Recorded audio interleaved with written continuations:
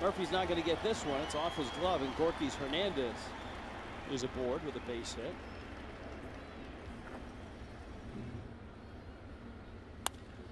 That ball's hit well, left center field. Hernandez going to run a while as it goes up against the wall. Gorky puts it in gear on his way to third, and he's in there.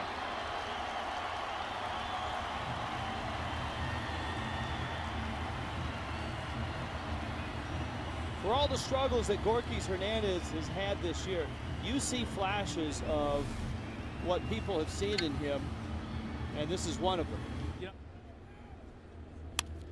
Defense figured into that. Liner into left. That's a base hit. Kearns will stop at third base. And Gorky's Hernandez with a single.